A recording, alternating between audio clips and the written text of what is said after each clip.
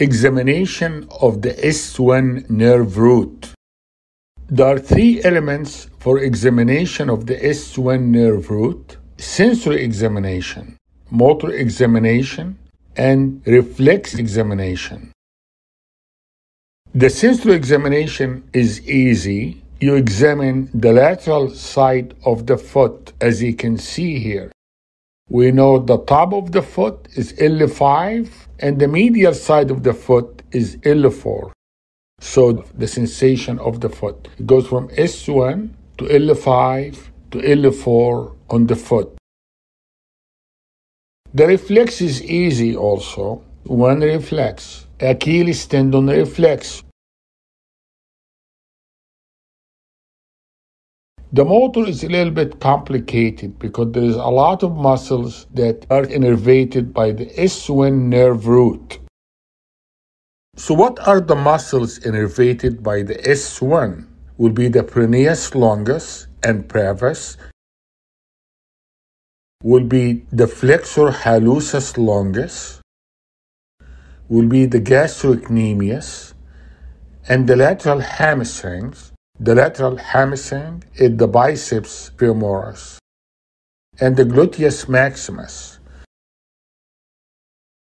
So from proximal to distal, it will be the gluteus maximus, the lateral hamstring, the gastrocnemius, the flexor hallucis longus, and the peroneus, longus, and brevis.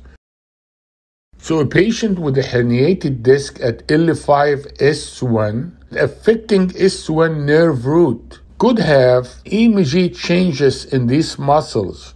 You may find sharp waves or fibrillations.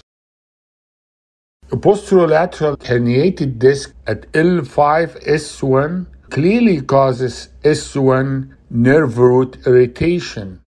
But a foraminal herniated disc at L5-S1 will cause L5 radiculopathy.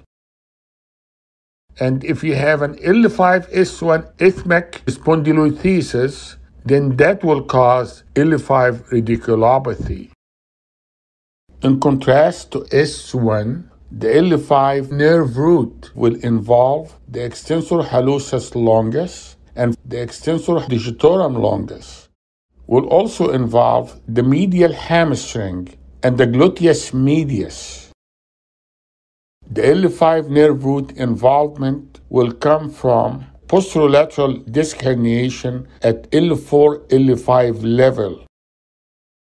There is no reflex for L5, but there will be decreased sensation on the top of the foot, as you can see here.